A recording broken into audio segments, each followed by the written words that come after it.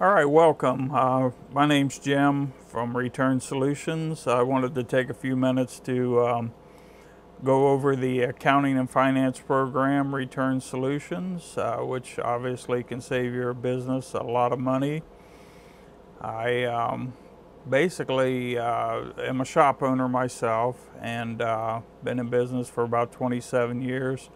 I struggled with accounting and finance, and over the years I learned and I developed systems, and the systems turned out to be pretty nice. So I decided if I could just find someone that could turn this into a program, and I ran into a gentleman by the name of Shaw, and him and I decided we'd partner up, and he wrote the program and I designed the program. So let me go over the program with you just a little bit to give you an idea of what the potential is of this program and what it can do for you. There's another report here for returns, which is very similar to what I showed you earlier, but this one is actually color coded to indicate that that return is getting a little bit outdated, that you better give it some attention. Reconciliation, this is huge. I don't know how many of you sit down at the end of the month and take all your supplier statements and all your invoices and check to make sure there's no fraudulent activity. You want to verify that what's on the statement matches the invoices that you have received. I know my wife enjoys it. You know, it takes several hours on a Saturday or Sunday afternoon. Some of you may be in a position to have an employee do it for you, but regardless, it's costing you money to do that reconciliation.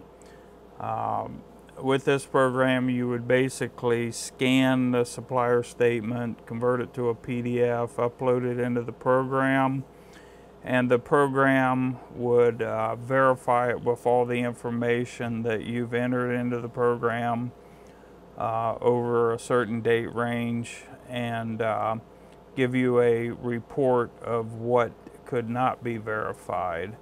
So at that point, it's up to you to contact that supplier and say, hey, I've been billed for a part, I don't have an invoice number for it.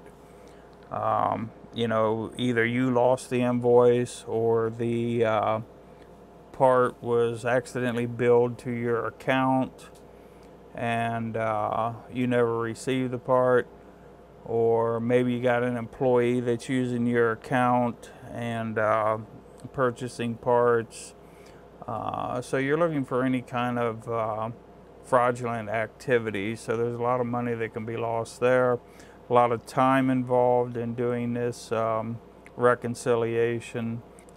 Okay, so we're going to look at special reports. You've got the owner break-even report. And so basically, some of you are familiar with this, some of you are not.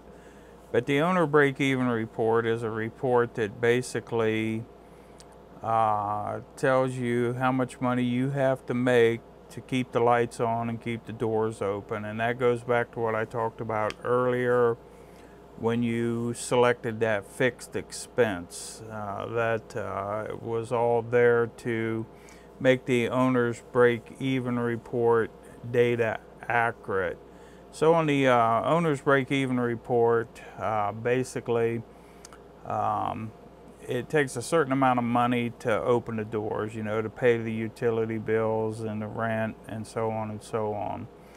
So if your owner's break-even is $10,000 a week, you know, you have to make $10,000 that week just to pay the bills. So once you reach that $10,000 mark, then you're starting to make money. So owner's break-even report is just a good tool to let you know how much money you got to make each week to keep the doors open, and it gives you kind of a goal to keep yourself moving in the right direction so you don't find yourself in hot water. Let's go down here to the usage report. This usage report is a great report. Basically, I'm going to give you just a simple example. Your cell phone.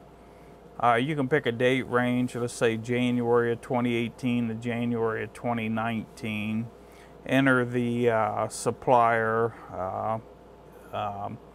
and it will pull up and it will show you how much your phone bill was for each month. So you can kind of get an idea whether your phone bill is creeping up on you or not.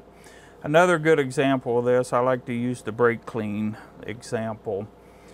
So you're looking at brake clean usage out in the shop. So you just type in brake clean, and it'll pull up a report that shows you exactly how much brake clean you used each month, or you can break it down by the week or even by the day, and see how much brake clean you're using. And then on this graph, maybe you see a spike. You know, brake clean usage went way up in let's say March, and you're thinking, wow, we're spending a lot more money on brake clean. And then you figured out, hey, we hired that new tech back in March. Well, then you start taking a look at him, and he's out there spraying brake clean on the pets and the walls and anything else he can spray it on.